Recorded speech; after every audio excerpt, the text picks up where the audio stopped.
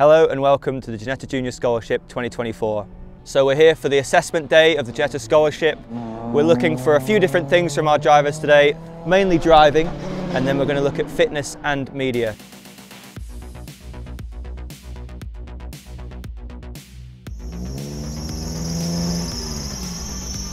Hi, my name's Chase Fernandez and I'm last year's scholarship winner.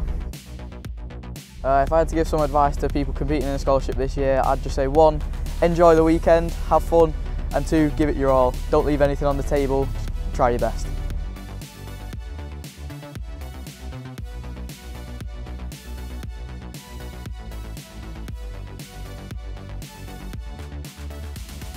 So we've got around 30 drivers per day, 60 in total, to get through, and only 20 will get through to the final on Sunday. The winner of the scholarship will win a fully funded season in the Ginetta Junior Championship.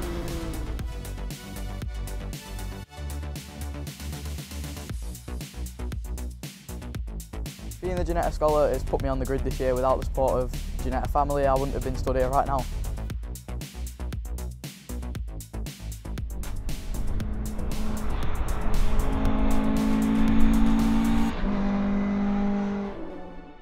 So here we are, finals day of the scholarship.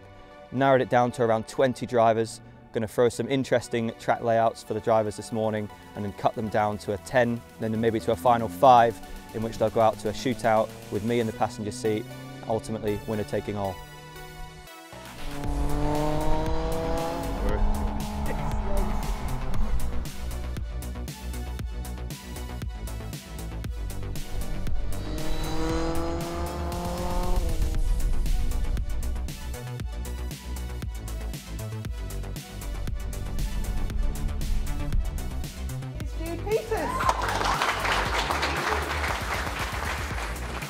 We entered it thinking, you know, if nothing else, it's just a really great experience, you know, practicing and doing some time in the car. We never were banking on winning this. We were thinking, right, we have to go into this assuming we're not going to win it.